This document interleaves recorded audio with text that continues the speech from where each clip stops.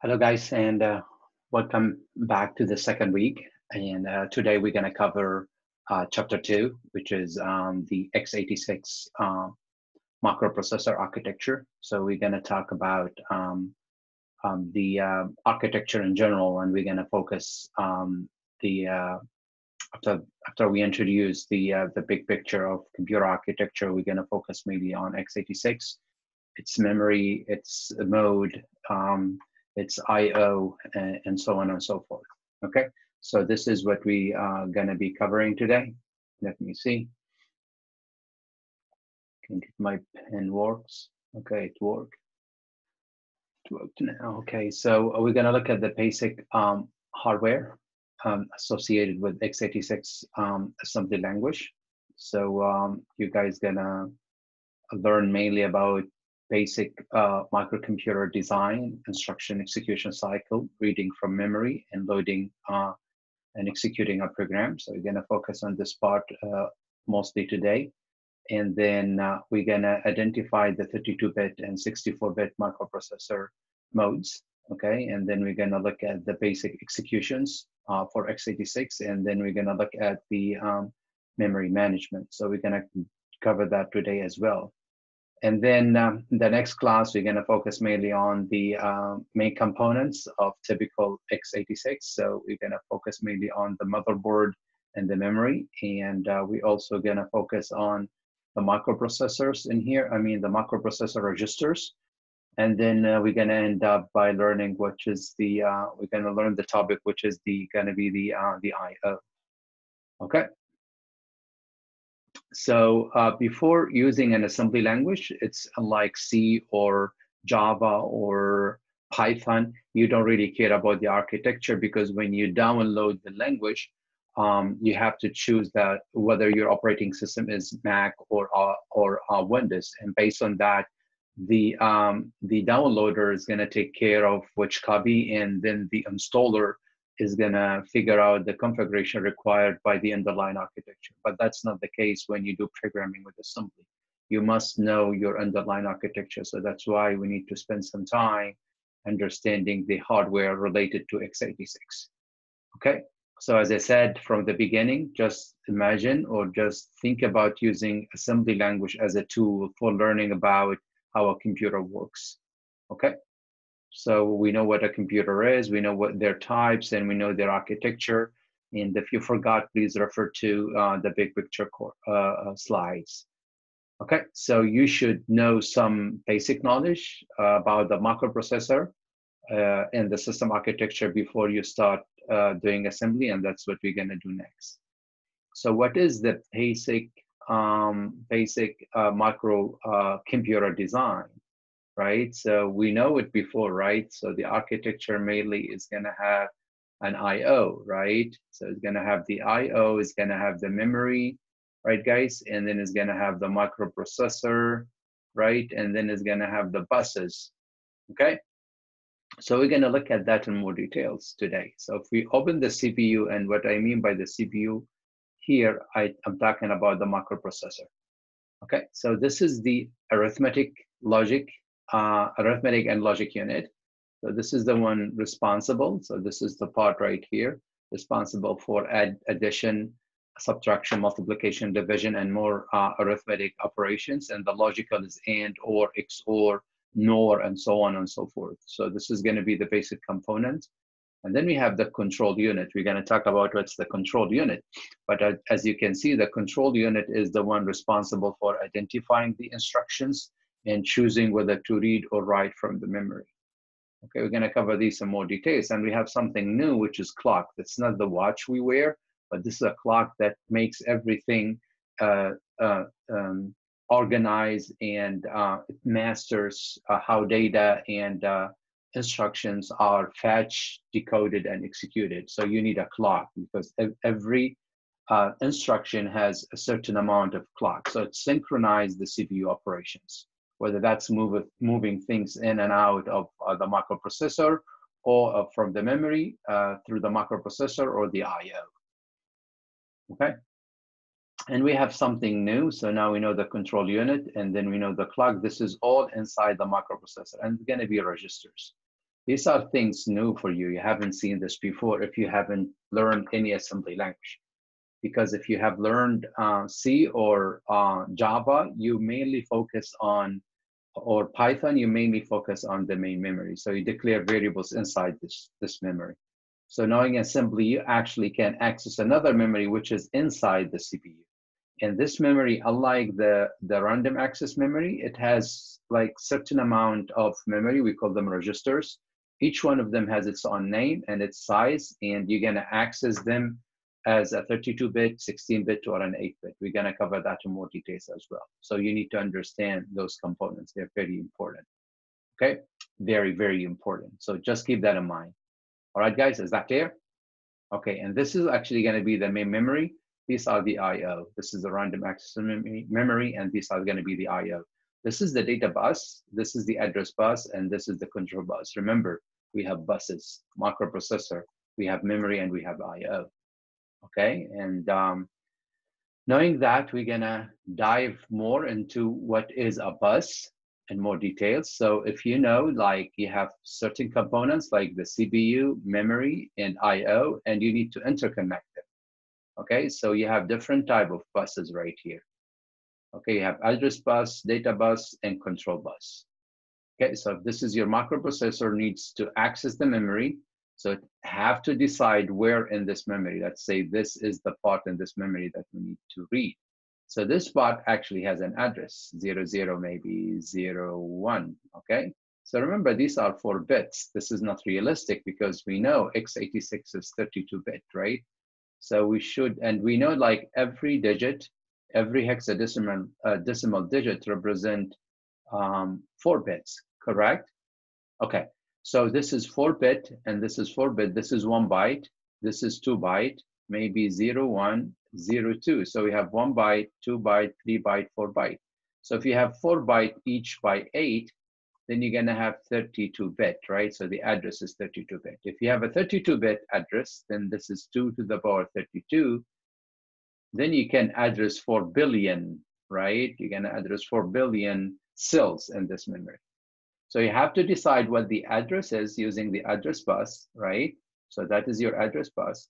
And then you have, once you decide I wanna read the value right here, let's say it's 5, then as you notice here, the address bus is one way. So the processors determine the address bus either in the memory or in the I/O.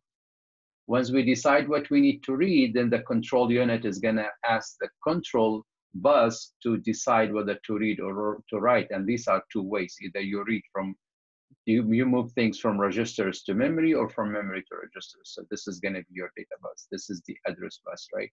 This is gonna be your data bus, okay? And this is gonna decide, hey, I want to read or I want to write, and that's the control bus. So whatever applies to the memory applies to the I/O. If you have a keyboard and you wanna enter a data to a specific memory and then you need to communicate with the microprocessor, you need those buses in here, okay? So if you wanna get more details about the address bus, data bus, and control bus, I have some details in here, but I already explained them in more detail. So this is mainly the binary signals, right? It's synchronized actions. It's gonna say read or write. That is mainly what it is. Okay, so now we're gonna go back. That is the box. Remember when we looked at the microprocessor, this is my microprocessor. We have registers in the top, right? And then we have the ALU. We're gonna cover the ALU through assembly language. And then we're gonna have the control unit, and then we're gonna have the clock, right? So these are very important units. So now we are focusing on the clock. So what is the clock? So it's a timing signal, right? So this is like a signal, as you can see it right here, all right? So this part represents 0, and then now you are increasing the voltage. So you have a voltage in here, and this voltage right now is becoming 1. Okay, it's gonna be 1. During this time, you can do an operation. And then now it's going back to 0. Okay, and then 0, 0, 0. So this is what we call a cycle. Okay, so from here to here is a cycle. Or you can consider it from here to there is a cycle. Okay, so this is 0, and now it is 1. And it's gonna go back now to 0, right? So this is a cycle. From here to here is a cycle. From 0 to 1, and then now it's going to come back to 0, and then start another cycle. So this is another cycle. Then come back to 0, and then now it's going to go again. So this is another cycle. You see it? So this is one cycle, second, the first cycle, the second cycle, the third cycle. Okay? So, you know, this is what you call 0, 1, 0, 1, 0, 1. You see it? So this is going to be the cycles. And this is what's going to synchronize all the CPU operations, process operation, read or write or whatever that operation is. Okay? So the CPU designed in a way, or the microprocessor designed in a way that is going to do something, a specific thing within this time. So it's like the maestro, right? It's like you're trying to make certain thing work with within a specific time. Okay? So this is actually what we call the frequency. So the frequency is the number of cycles. So if you want to see the speed of the computer, you want to know how this microprocessor, or how many cycles that this microprocessor can produce. So this is one cycle, and this is second cycle, and so on and so forth. So this is what we call frequency. And within a specific time, you can produce a number of cycles, and that's going to determine the frequency. Okay, so the frequency is measured in terms of number of cycles. So what produces the frequency? What produces the frequency? This is what we call crystal. So it's like this crystal is going to produce a number of cycles per second. And that is the secret, like Intel, ARM, that is the crystal. It's a special material that based on this material, a secret in that choosing the specific material, you're going to be able to produce a certain amount of cycles. And then maybe you're going to have a beam from here. And then when the beam going to go out of this material, is going to produce the electrical cycles. Okay, so this is what the frequency is. Okay, so this frequency, when you go and you buy a computer, they always going to tell you, back in the days, megahertz, or nowadays gigahertz. When they say megahertz, they are telling you that within a second, the microprocessor will produce 1 million cycle. You see, 1 million cycle in 1 second. You might think this is really huge, but it's nothing, because nowadays we are trying to compute very complex phenomena in the real world. So that's not even enough. Okay, I'm going to explain that in more details. When it's a gigahertz, that means that's the frequency. So that means this microprocessor is going to produce 1 billion cycles, 1 billion cycles within a second. Okay, so this is per second. All right, so that's going to tell you how fast a microprocessor is. Okay, so the clock cycle, actually, the clock defines the speed, okay, at which the systems actually operates. So let's look at a real example. So we have X86, which is Pentium right here, and it takes 3 clock cycles to transfer data from memory to location inside the X86 microprocessor. So this is the memory. You have a data in here, and you want to transfer this inside a microprocessor. And we know what's inside a microprocessor, the memory inside the microprocessor. This is register 1. In X86, maybe this is EAX. So we want to transfer data from memory to microprocessor. Okay, so if you want to do that, then this says right here, it takes 3 clock cycles. So if you want to take this to this, you have to have 1, 2, 3 cycles, right? So now we want to know that in terms of time. So let's look at the equation that we have right here. So we want to know the clock period, right? This is, you can look at this from here to here as a what, guys? As a time, right? Period of time. You with me? So this is a time that spends, that takes the signals to go from here to that part. Okay? So if you want to get the clock period, which is the time, you're just going to have 1 and divide it by what? The clock frequency. What is the clock frequency? Are you working at a 10? Okay, sorry, at a million frequency, 10 to the power 6 or 10 to the power 9. So which one? All right, so if that is the case, if it's 1 gigahertz, so we know it's 1 to the power 10 to the power 9, right? If we do this math right here, we're going to get 1 nanosecond. So the period, if that is your clock frequency, right? And if that is the case, now if it takes 3 clock cycles, we know with one, it's going to take 1 nano. So that is 1 nano, not a whole second, right? This is all produced by per second. But when you do this here, per one, it's going to give you 1 nanosecond, within 1 nanosecond. So if you do this, then it's going to take you 3 nanoseconds to move 5 to the register. So it's even less than the blinking your eye, right? So this is very important. So the machine clock cycle measures the time of a single operation. So this is an operation, which is what? Transfer. Okay, move this to this. It's going to take you 3 nanoseconds. So that all goes back to the clock. So the clock as a concept is very important. You need to understand it. Very, very important. Okay. So a machine instruction requires 1 clock cycle to execute. Okay, some of them. All right. Few maybe requires 50 clocks. So it depends on the type of instruction. This is move. This is add. This is maybe increment. This is maybe shift to the right. These are different instructions, and every instruction has its own what? Clock cycle. Okay, so it has its own period of time that it takes it to be executed. Okay, and if you look at this part right here, this is what the CPU is, the microprocessor. Okay, this is the main memory right here, random access memory, and this is the memory controller. So microprocessor is made out of material that is really very hard to communicate directly with random access memory. Why is that? I will explain that in a minute. This random access memory works at specific frequency, and the microprocessor here works at specific frequency. Frequency here and there, they are completely different. This is very fast here, okay? And here it is slower, when I say slower, compared to the CPU.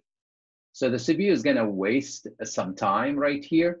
So that's what we call waste state because of the empty clock cycle right here. When the CPU requests something from the memory, this memory works at a very slow or a very low frequency, right? So that is gonna delay. So the CPU now is gonna communicate with the memory controller, does not communicate directly with the memory. And you're gonna say, hey, I need to read a specific amount or a specific memory address within this chip, within this cell. So the microcontroller works almost at the same speed with the microprocessor and understand the speed that the memory is working at. So if we wanna read this 5 right here, we wanna move this 5 inside here, right? So that's gonna take us time. This is what we're gonna call the empty cycle. So the CPU says, I want to read, okay? So let me draw it right here. I want to read. So this, it's sending the signal that I want to read. So it send it to the memory, then the memory says, okay, I got it, the memory controller. I send it to the memory. The memory is gonna say, I'm searching for it. I'm searching for it. I'm searching for it. There you go, I find it. Give it to the microcontroller and I'm done. So this time right here, this is what we call the empty clock cycle or the wait state. So the CPU was waiting, idle, doing nothing right here. Until this point, when it says the microcontroller, memory controller is gonna say, hey, we find what you really want. Then it's gonna take it and then it's gonna work on it from there onward. You see what I'm talking about? So this is very important. So this is what the empty cycle is, okay? So some instructions, if they actually needs to read something like move from the memory, if they move things from the memory to the microprocessor, it's gonna take time. And the reason, if I ask you why, you know that the frequency, okay? So the memory speed, just say the speed, that's enough for me, okay? The memory, either the memory is slower than the CPU frequency is higher than the memory, either way. Okay, so this is what we call the wait state, or we call the empty clock cycle. All right, so now we know the CPU and we know the clock cycle. That is very important. Now we're gonna, very important, we're gonna look at the instruction cycle. So we know what the cycle is right now. So that's clear. We know what a cycle. This is a one cycle. Okay, this is another cycle. So we know a cycle. And we know each instruction, it is going to take a specific amount of, or a specific amount or a specific number of cycles, right? So now we want to know the instruction cycle. So microprocessor has plenty of instructions in there. Okay, this is actually made to do specific things, right? Like move, add, subtract, and so on and so forth. So we want to know how the CPU execute those instructions. So we know everything happens within a specific amount of cycles, right? Okay, so that's what we before talked about. We said instruction set. So we have many instructions, and we have actually more than 20,000. Okay, maybe have a million instruction. Okay, so these instructions could be for transferring data, like move, push, and pop, or we're going to cover those. Or it could be arithmetic, like add or subtract. Or it could be bit manipulation, that's logical. This is arithmetic. This is logical, like AND, OR, and XOR. Or it could be program execution transfer, like jump. We're going to use it like call. We're going to use it like return. We're going to use them. So these are different instructions. And string instructions, we are not going to cover those, but these are also instructions that they have a specific instruction cycle. And we have the processor control instructions, which is like set a flag or clear a flag or wait and so on and so forth. So we have different type of instructions, and each one of them, or they're going to have a specific amount of, they're going to take a specific amount of cycles. And we will learn what is the instruction execution cycle. Okay, so if I ask you this question, you need to understand that. Before we do it, we have to look, now we know the cycle, we know the different type of instructions, we have to look at the format. Okay, so what I mean by the format is this. So if you have an instruction like add, and we say the operation code, it only has the operation code. So that operation code may be 100001. So if the CPU identify these instructions by reading it in this way, it says, hey, now I know this is add. Maybe this is 110001, maybe this is sub. So this is the code that identifies instructions. So for this instruction, just say add, but usually add is a binary operation, right, guys? When you say 1 plus 2. So when you say add, you have to give me 2 operands. Do you have operands right here? No. Where are they? ALU doesn't really care for this computer, it seems. It says, okay, I will go to a specific place, I will find 1 and 2, and then I will add them. So when you create this instruction, it's very small, it's very fast, it's not gonna take a lot of cycles, right? Because it only have the operation code, it doesn't have operands. This one has operands, has 1 operation and 1 operand. So it seems like you're gonna say 1 plus, and the arithmetic unit will figure out where 2 is. So all you need to give it is just 1, okay? So this is what it is. You're gonna say add A. Add A to what? Add 1 to what? So whoever designed this instructions made it clear that the add will know where B is if you're adding A to B or 1 to 2. So these are different format, okay? This is a very complex instruction. So it has the operation code that's gonna tell you whether is it arithmetic, logical, string, and so on and so forth. And it has 1 and 2 right here. Here it only have 1, it will figure out 2. Here it has neither. Okay, so this is very important and to know, and you know that add right here is going to say add register to register, R1 maybe to R0 or R0 to R1. We're going to talk about this in more details. All right, and this is another complex instruction that's maybe is going to take more time. This is adding this to this maybe, and then maybe moving the result back right here. So we have the operation code, operand 1, operand 2, and operand 3. So the bottom line, what I'm trying to explain right here, guys, like instructions are different when it comes to format. Okay, in addition to the purpose, right? This is just arithmetic. Maybe it's going to be logical. Maybe it's going to be moving or transferring. Maybe we don't know, but the operands play a very important role. Okay, we have a very important, they play a very important roles right here. So we have to understand the formats. Is it clear, guys? So these are the instruction formats. Okay, so an operand can be, this operand can be what? Register, okay? Or it could be memory, like this one. This is memory, A, okay? Or it could be registered, like R0 or R1, or it could be immediate. Maybe we're gonna say add, like this example here. We're gonna say add to R05, right? So this is immediate, right? So these things are gonna vary depending on what you're doing, whether things are in the memory, whether things are on the registers, or whether they are given as an immediate. So you need to know those operands. They could be either of those three types, okay? And keep in mind that what we covered right now, this is the sequential. So during this cycle, this is one cycle, right? That's what we call it, the cycle. That is the cycle. So this is 0, it means nothing, and this is 0, okay? So this is a cycle, this is a cycle. So inside this cycle, you can actually fetch, decode, and execute. So that's the instruction execution cycle. So this is execution cycle. So if I ask you, what is the instruction execution cycle, this is what I'm talking about. So if we have this instruction, add to EAX, which is a register, fine. So before the CPU can do anything, it has first to fetch this instruction. And look at what? That's a format, right? Operation code.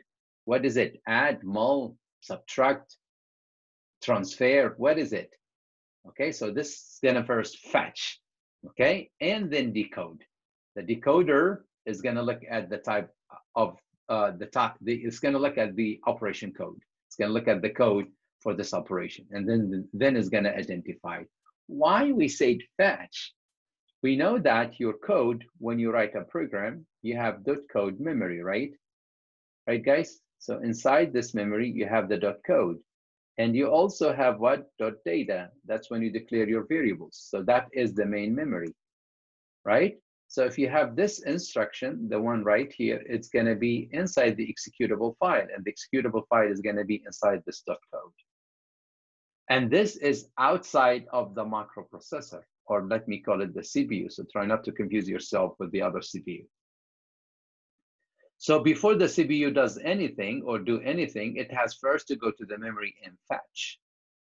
Once it fetches, okay, now I have it within house, then I have to do what? I have to decode it to understand the operation code, and based on the operation code, we will know what type of instruction it is.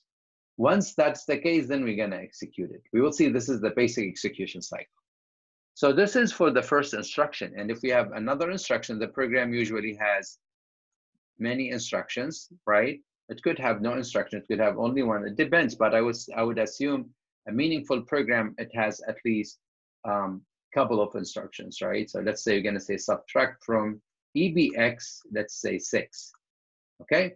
So we're gonna go and fetch the next instruction, decode it, execute it, and so on and so forth. So one instruction at a time, and this is what you call what? Sequential time, all right? So you can do things differently using parallel, okay? And we can actually use something we call pipeline. So when you move from fetch and you start decoding, so this is fetching, you finish fetching, add, and you start decoding, then now this part is idle, right? If this part idle, we're gonna use this time to fetch the next instruction. So now we are fetching the next instruction. Okay, so this is instruction 1, and this is instruction 2. And then when you go and you finish with the decoding, you are executing, we're gonna move this one right now, it's idle, right? And we're gonna move the instruction 2 to the decoders, and then maybe you're gonna take instruction 3, fetch, and so on and so forth. So this is what we call pipelining. And that was the first concept of parallel programming back in the days. One microprocessor, but do things in parallel.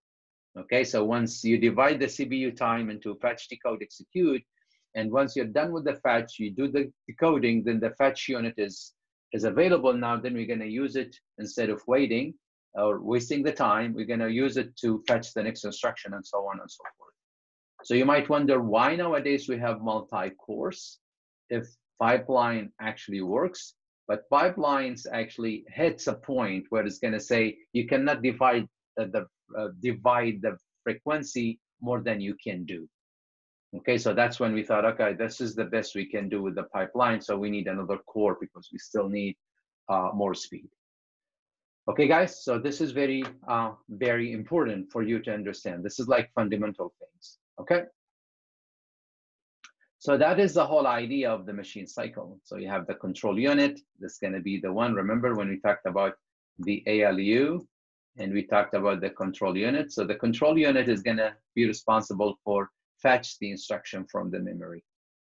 Okay, so that is the control unit. Okay, and step 2 is going to decode. So the control unit, we know the clock cycle as well, right? We have the clock. Okay, so the control unit is going to go to the memory, as I explained right now, is going to fetch, and then it's going to decode. Okay, once it decodes, it say, okay, now I know it's an add. It is the responsibility of ALU to execute the addition, because that's part of arithmetic, right? The first thing. Once it's going to execute, if we need to store the data back in memory, the step 4 is going to store the result back in the memory. So this is the symbol fetch, decode, execute, and this part right here is going to be the complete fetch, decode, fetch, execute, and store. It doesn't have this. This is optional, as you're going to see. The second fetch is optional, and then the store is optional, but these are not optional. Fetch, decode, and execute, they're going to be always there. Okay, so what controls that is something that I'll explain in a second. Okay, let me see what I have in here. So do I have a space back in here? So let me say, if I say add to EAX1, and here add to memory 1, sorry, add to EAX memory 1. And then here I would say add to memory 1 EAX. You with me, guys? This is very important. So we're going to learn now what is the instruction cycle. So this is something already in the memory, right, guys? In the main memory. So first thing we have to do what? Always, all these instructions, they first must have what? Fetch. You with me? Let me see if I can erase that. Where is the eraser? Okay. Okay. So go back and get the pen. Okay. So fetch is required always, because this is your memory, and your memory is divided at least into .code and .data. Okay. So .code is, the whole thing is a code. Okay. So add to EAX what? 1. So the whole thing is in the memory. Just fetch it, and then what? Decode it to identify what it is. Okay. So once we fetch this, then we decode. So we fetch and we decode all the time. Doesn't matter. These are must be there. And then now the operands type is going to play a role right here. Okay. So the role right here, if we're going to say, do we have a memory? Do you have a variables right here? No, this is immediate. Immediate is part of the instruction.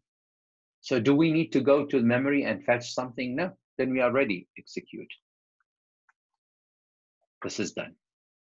Okay, how about this? Do we have a memory here? Yes. So when we fetch this and we decoded it, M1 is the address, keep that in mind. So M1 points at 5. So we are not interested in M1, we are interested in 5, but all we know at this point is where 5 is. So now we have to go and fetch 5. Okay, do you have everything in place? Yes, then now we're gonna do what? We're gonna execute. All right, so this is where the execution is. Is the destination a memory? No, it's a register, so we're done. Okay, so right here, we already fetch and decode this instruction. We always have to do fetch decode with your eyes closed. You have to do it all the time, no matter what type of operands you have in the instruction. So do we have a memory? Yes, that is a memory. So we have to go and fetch it. So that's fetch a memory. Okay, because M1 is just the address. Okay, it's not the value. Okay, so when if you invite me to, if someone invited me to visit them, I mean to visit him or her, then what I'm gonna say, what is the address? Am I interested in the address? No, I'm interested to come and visit you, but without the address, it's not possible to access or to reach up with you. I mean, to catch up with you, right, guys? So we need the address right here to access the value. Is that clear, guys? Okay. So we fetch decode and we have a memory again, a fetch. Now we are ready to what? Execute. Is the destination a memory? Yes. Then we have to go back and updated it. So we're going to say what? Store. Why is that? So let's say this is 5. You fetch 5. So this is inside the CPU. And imagine you have a 1 in here. So when you do this inside the CPU, that is the CPU, the one at the top, 2 parts of the CPU, now M1 is what? Is 6. If M1 is 6, the CPU has to go back right here and update it. So instead of 5 now, it's going to say this is now what? 6. So that's why we need to go back and update it. Here, we did not update the memory because we used it as what? A value that we are adding to. So we are adding this to this. So this is the destination. This is the one that's going to be affected. Here, the destination happens to be what? To be memory. That's why we need to go back and update that address from 5 to 6. Right here, the destination is a register. If the destination, if a destination is a register, we don't need to update it, right? It's going to be automatic. It doesn't require an extra, requires an extra cycle. Okay, guys, is that clear? So we are done. So the bottom line, fetch, decode, execute if no memory. Okay? If you have, this is no memory. If you have memory and the memory no, not destination, then fetch, decode, fetch, execute. Okay? And this is 1, and this is 2. Number 3, if you have what? If you have memory and the memory is destination, then fetch, decode, fetch, execute, and update the memory. I hope that make more sense to you right now, guys, okay? So let me go to the slide and give you this exercise. So let's go and look at this exercise. What if we say increment M1? Increment is an instruction, so we're gonna fetch and we're gonna decode it. We know this blindly. Do I have a memory? Yes, then go and fetch it. Okay? And then now we are ready to execute. Is the destination memory? Yes, this is a source and the destination. So we're gonna say store it.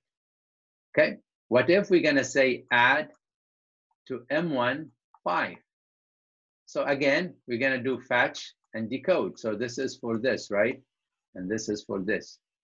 So you're gonna say fetch, decode. Do we have memory? Yes, fetch. Okay? And then now once we fetch, we execute. Is the memory destination? Yes. Then now we're gonna go and do what? To store. How about subtract from let's say EBX, which is a register M1. So again, we're gonna come here, fetch, decode blindly. So you got half of the points. And then we're gonna say, do we have a memory? Yes. So then fetch it. So what you have is the address. Go and fetch the value. Okay? So we get the fetch now. We got the value inside. Then we're going to execute. Is the destination a memory? No, it's a register. So we're done. You see what I'm talking about, guys? Okay. So how to read from a memory? That is very, very important as well. So we need to understand the memory. So are we clear right now? So we talked about right here, we talked about what's ALU, what is control unit, that's fetch and decode.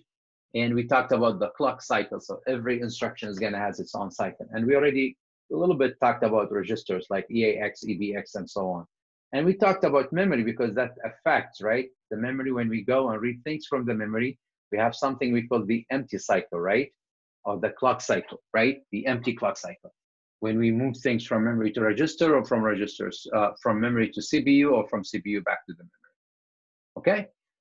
So this is very important, but we need to understand if this is a memory, this is a memory unit, a cell inside the memory. So every cell has an address, it has the control bus, which is read or write, and it has the data, which is moving things into the memory or out of the memory. Okay, so this is very important to understand. So every cell inside the memory, inside this memory is gonna have this architecture. Okay. So if you want to look at the write operation, it requires specification of the data. What do I mean by the specification? Can you think about it? So if you want to write something right here, you have to tell me the specification. So what is the specification? So now we know the memory is a space. You can divide this space into in any way you want. Okay. So let's say if I say A is a memory, and this is my dot data, and I say A is a byte, and I'm storing 5. And maybe I'm gonna say B is a word. This is something new for you because for you, you know how to say integer A in Java. So integer is a specification. What do you mean integer is a type? No, it's a specification and a type. So it is signed integer, we know that now, right? And the size here is 32 bits, so that means 4 bytes. So when you wanna write something in the memory, you have to tell me what A is. So that's why if you use A in your program without declaring it, you're gonna get an error because we need to write to the memory and the memory has to know what space. I have like 64-bit or I can go 128, you tell me what space you want. So when you say integer A, we are saying 4 bytes. 4 bytes means what, guys? 32 bits. Okay, so if you're gonna have this byte and then this byte and then this byte and then this byte, these each of 8 bits. Okay, this is 1, 2, 3, 4, 5, 6, 7, 8, and this is so on and so forth. Okay, so 4 by 8 is gonna be 32-bit. So if you wanna do that, then you have to determine the specification. The specification must be there. Okay, so this is actually what's gonna be reading from a memory. So if you wanna read from the memory, read that doesn't really require a specification, just because the specification is already being determined by the write, right? So someone has already taken care of that. But what you need to do first, you need to place the address, right? What is it in this memory that you need to read? Maybe this cell, we need to read 5. Maybe that's A, okay? We place the address, which is A, and then we assert. We're gonna say we wanna read or write. So the assert right here is what? Read. And then we wanna wait. Why are we waiting? Because we know the empty cycle, remember? Remember the shape? This is the empty cycle. So the CPU is going to wait because the signal is going to go to the memory controller and the memory controller is going to go to the random access memory and is going to go back this way. Okay, so if that is the case, then we need to wait. All right, so we're going to wait for a clock cycle, okay, for the chip to respond. And then now we're going to copy the data. It says, yeah, I got it. I got what you really want. So that's how the CPU is going to communicate. And then it's going to wait until the memory says, I'm ready. If it's ready, it's going to say load it to the data bus. And from the data bus, now it's going to go back to the CPU. And maybe this is going to be, it's going to go to EAX register inside the CPU. Is that clear, guys? Okay, so this is going to be the write cycle. Write cycle again is going to what? Place the address, right? So we have to say where is in the memory and what is the specification of this.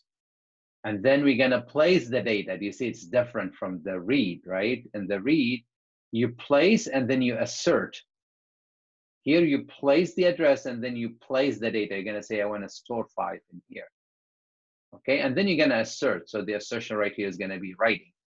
And then now you're gonna wait because again, the memory is gonna take some time, right? To respond to the microprocessor or to the CPU. Okay, and then after some time, the 5 is gonna go right there. So this is the memory cycle, okay? So if I wanna show you a random access memory, real random access memory, this is how it looks like. So inside this, you have the content, and right here, you have the address. So if looking at this content, can you tell me what is the size of this cell? The hint is in the hexadecimal. These are hexadecimal numbers. So we know F means what? 1, 1, 1, 1. That's 4 bits. Every digit is a 4-bit, right? The other F is going to be 1, 1, 1, 1. So 1, 2, 3, 4, 1, 2, 3, 4. This is 8 bits. You with me, guys? And this is going to equal to 1 byte, right? So this is a byte. This is 0, 0 in hexadecimal. This is a byte. This is 5. So 5 means 0, 1, 0, 1. That's 5. If you remember 1, 2, 4, 8. This is 1 plus 4 is going to be what? It's going to be 5. This is again, we said it's 15 because this is 1, 2, 4, 8.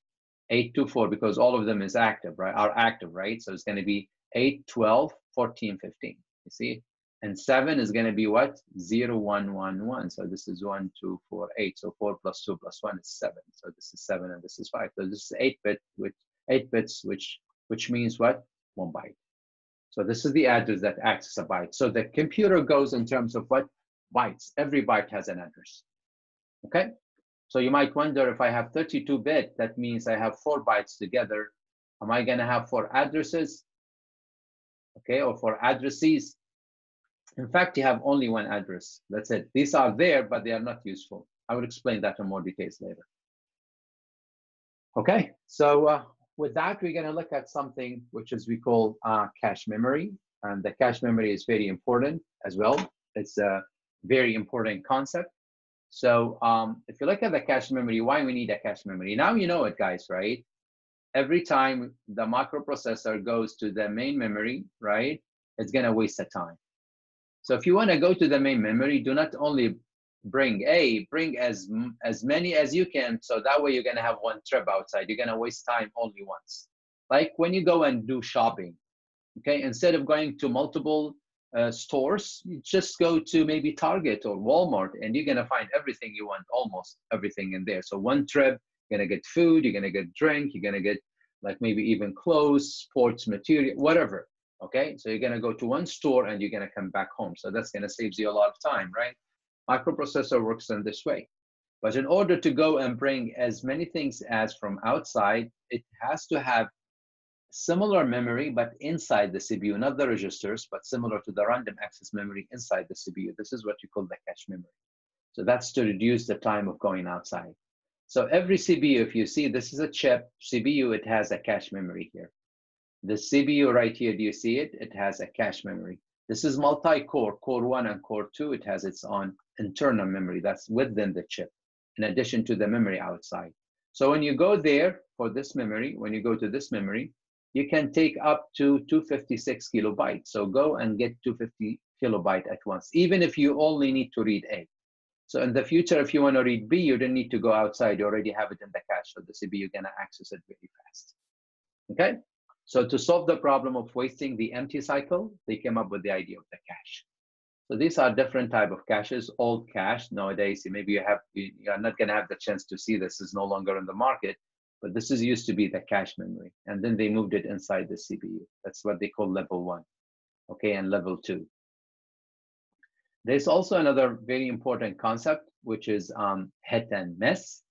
Okay, so hit means, so since data moves inside the cache memory all the time, which is this is inside microprocessor, it moves in and out with the help of the OS. So the operating system sometimes and the microprocessor, they have disagreements. The microprocessor believes 5 still here, but the operating system sees that we need to swap things in and out. Maybe they're gonna get 5 out and replace it with 6, with 6, without informing the microprocessor in time. It's about to inform it, but in time.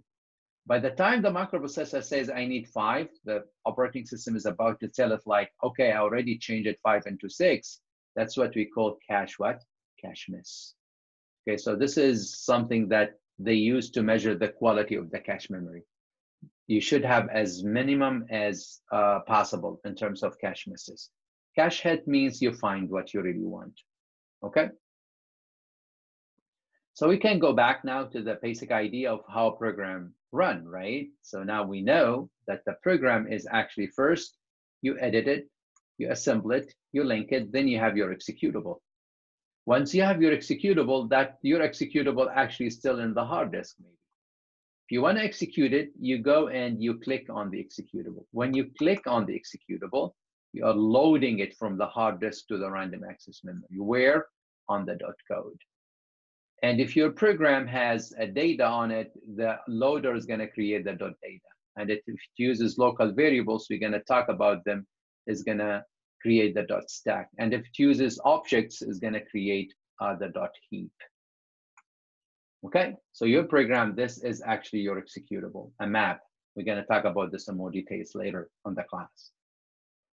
Okay, so the operating system is going to point at the entry point. So in the dot code, the first instruction, let's say you have add to EAX1 and then sub from EAX5, and then you're going to say increment AL, and you're going to say mul BL. So the first instruction in your program, this is what we call the entry point. And the entry point is always going to come right after the main. That's why you cannot write a program in any language without writing a main. So you have to have the main function. So the main function helps the loader, okay, and the microprocessor to know where is the first instruction within this program. Okay, so the first instruction comes right after the main. So the main is something very important, is a program. The main is a program that actually works with the loader or is part of the loader. So once you do that, then the CPU is going to do what? Now we know how the program is executed, right? Fetch, decode, execute if no memory, or fetch, decode, fetch, execute if there is a memory and the memory is not a destination, or fetch, decode, fetch, execute, and what? Store if the destination is a memory.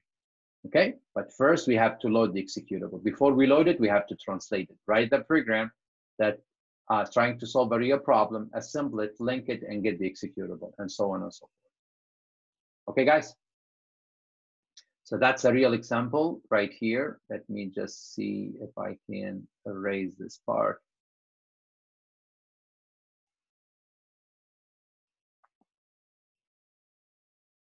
I don't want you to get confused. So this is like a real example right here. So if you look at this example, right here, you will see like this is the CPU, and this is the RAM, the random access memory. Let me do this. And these are the instruction I was talking about. So this is a real example. All right, so this is your Firefox. It's already in the storage in the hard disk. You have to load it to the memory, excuse me. And then the CPU now needs to start running those instructions once at a time. So this is number one, copy the instruction to the RAM, random access memory. That's what the loader is going to do. Okay, that's what the loader is going to do.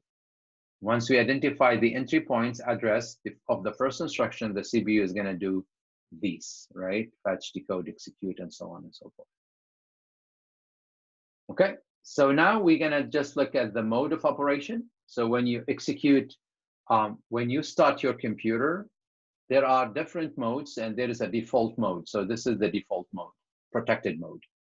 Okay, so protected mode is recently microprocessors realized the importance of security, so they run with the protected mode.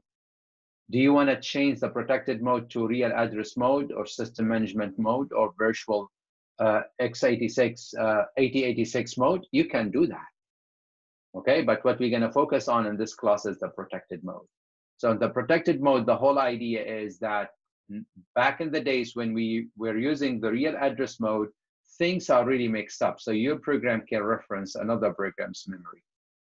That used to be okay because we do not have any problem because we assume the users are not malicious. But nowadays people are misusing vulnerabilities or weaknesses in the on the architecture. So this is one of them. So in order to prevent that from happening, we have to protect the memory and the microprocessor. So there are some security procedures that are going to be executed. So data is going to be protected and instructions as well. Okay. So this is the basic execution environment. But before we go there, I just want to show you that if you have a protected mode, then you can access a space of 4 GB. Why? Because this is 2 to the power 32. Remember, it's going to be 4 GB space. Okay, if you are in the real address mode, that's another mode, then you're gonna have 20 bits. Okay, so 2 to the 20 is gonna give you 1 mega space. So protected mode not only adds security, but it gives more space in terms of memory. And that's what we call paging. So when you take the operating system class, you will know more about memory management, and you will know about protected mode, real address mode, and so on and so forth.